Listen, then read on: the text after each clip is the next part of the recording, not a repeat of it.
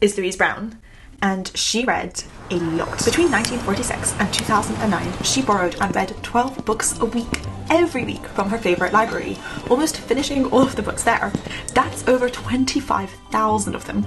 Even at 91, when her eyesight was impaired, she just picked books with larger text. Now, that's absolutely incredible. And while Louise said that she just loved reading a lot, so many of us struggle with finding the motivation, time, and technique to consistently make reading a habit. We've made a routine of leaving people, but not books, unread. And so to rectify this, here are 4 mistakes that you may be making when it comes to becoming an effective book reader. I'm going to talk about what we read, how we structure our life around reading, and how we approach the actual books that we're using. So let's jump straight in. The first mistake is reading a single book at a time. And this is so bizarre to me. It's almost like being forced to eat the same thing for breakfast, lunch, and dinner every single day, which you would just get so bored of at some point. Even when we were in school, we were reading multiple books slowly at once. There was a physics book and a maths book and a biology book and a chemistry book, and we were able to kind of continue paying attention to all of these. Or, for example, there are so many people in our lives, and we remember exactly what's going on in the trajectory of theirs and what's happening to them all at the same time.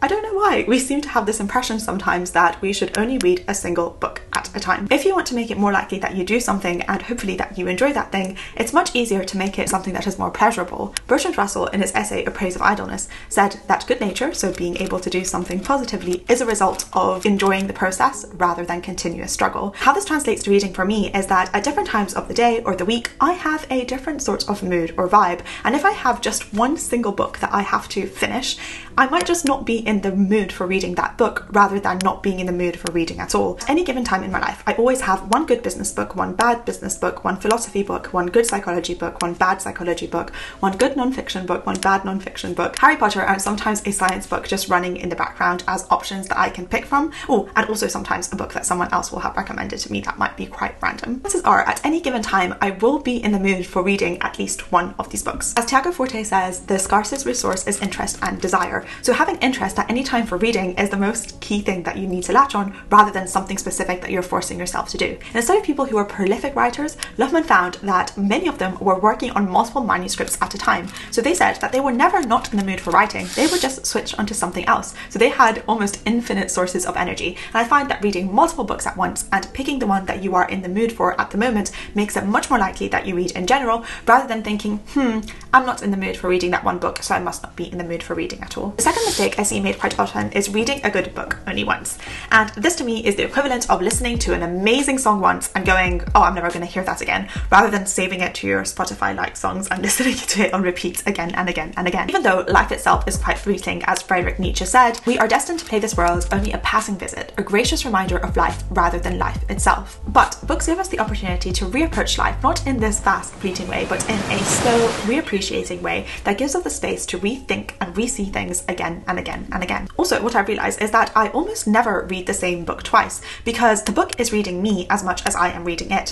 What that means is I'm always a different person, and what I get from the book is what I think about it, rather some objective truth that is in the book itself. So because I change so much, and because I grow so much, or just because I'm in a different mood or in a different mindset, it's almost a different person that reapproaches the same book every time. And if there's something great or incredible in it, it's so worth going back to it again and again and always getting new things from the book. Proust put this perfectly when he said, one cannot read a novel without ascribing to the heroine the traits of the one that we love. So we are always reading books with our own lens, and that lens continuously changes. It's also pretty crazy how long it actually takes to write a good book, and there are months or years or decades sometimes of someone's life that just get condensed in something that I decide to read in 5 hours, which is just crazy. Obviously, I'm not taking everything from it, but if you are someone who likes to read quite a lot, then if you find something good, it's good to reapproach it and see what else you may have missed there. Often I like to approach books like old friends, and I like to catch up with them and kind of get reminded of who I was the last time that I read the book and see how much I've grown and take more from it. Or in the opposite end, I can sometimes use books to ground me to the person that I want to be or the thing that I want to do, so I can use them either as a constant or as a growth method, but either way, reapproaching books is just so underrated. The next mistake I see being made quite often is not taking notes from books, and now I feel really passionately about note-taking, and I do not mean just underlining things, writing things, or taking notes from books for the purpose of those notes, if that makes sense. There's so many companies out there. I love short form, for example, but there's so many different things that already kind of shorten down books and take notes from books, and everything is on quotes on Google and stuff. There's no point in rewriting things down or resaving things or highlighting things for absolutely no reason.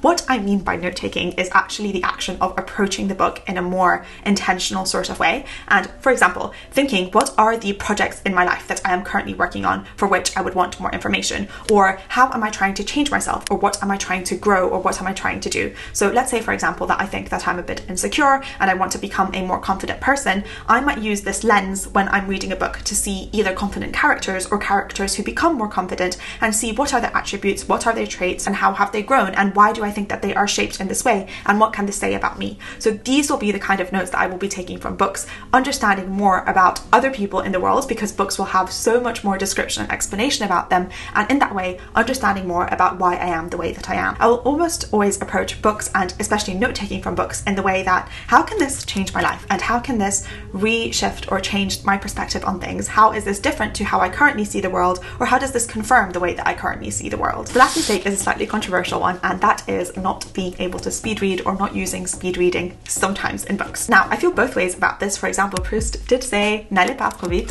which means an advantage of not going too fast is that the world has a chance of becoming more interesting in the process.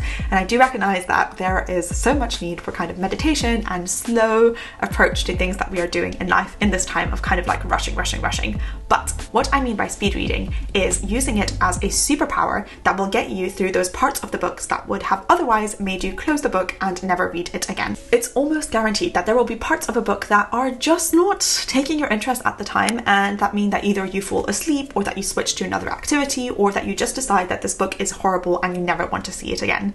If you could speed read, you could go through these parts of the book a lot faster, and then either think, oh my god, this was actually really interesting, I'm going to reread this again slowly, or realize that, oh no, it's getting good again, or then realize, oh no, this is definitely not for me, and then leave the book at all. But having the ability to speed read makes this a much more effective and likely opportunity. So many times I've talked to people who say that they want to read more, but they're in the middle of the book that they started 3 years ago, but the book was too slow and uninteresting, so they never finished it. And I thought, well, if they could just speed read the chapter that they're finding boring, then they could get to the more interesting part without losing any part of comprehension. So if you want to learn more about this skill, actually I have a video that I made recently on how I speed read, but that might be a skill that if you have it in your repertoire of how to read in general. Now, I did mention that I sometimes do read science books in order to keep in touch with the STEM subjects, but another thing that I love to do to get the same kind of information is to use Brilliant, which are very kindly sponsoring this video. Brilliant helps us learn using interactivity, which is so unique and different to anything else that I've been using before. I'm currently doing the everyday math science, which is very basic things, but they're approached very differently, and sometimes, I will be honest, I still do make some mistakes. But it's a great way for me to reapproach and reassess subjects that I may not have thought about in quite a long time. The fun exercises make it much more interactive and much more likely that I am sparking both curiosity and creativity, actually, that spills into other aspects of my life too. If you also want to check out Brilliant with me, the first 200 people who will click the link in the description will get a 20% off the yearly subscription, or you can just check it out in the meantime. As a last note, I just want to say I don't think there's a right or wrong way of reading, but if you made it so far, thank you so much for spending this time with me. I hope you have a wonderful rest of your day.